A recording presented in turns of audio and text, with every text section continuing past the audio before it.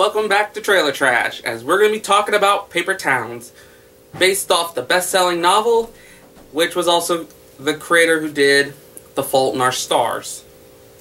Another coming-to-age story with a uniqueness to it. For what does the meaning Paper Town means is when one of the characters says that this town is so fake, it's not even plastic, it's paper fake. That's a little bit of an ouch. Well, let's start off with what the story's about.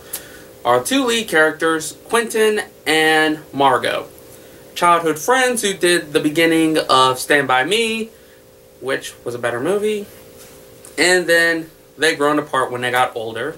As soon as it gets to the closing ending years of graduation, Margot appears to Quentin and asks for his help only because of the fact he has a car.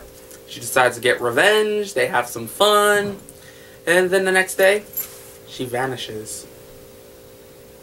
And out the whole time is Quentin's questioning, where is he? And he's playing the Find the Princess joke.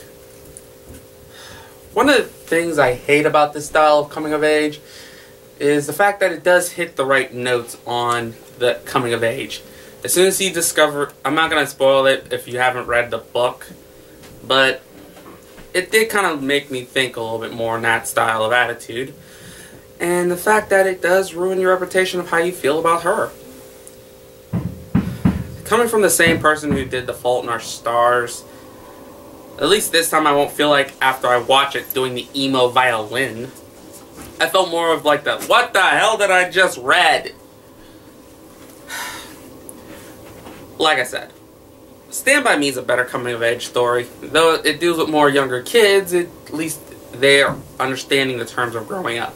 This one feels more like an insulting of Super Mario Brothers and then breaks it at the end. All I can say is, watch it if you want.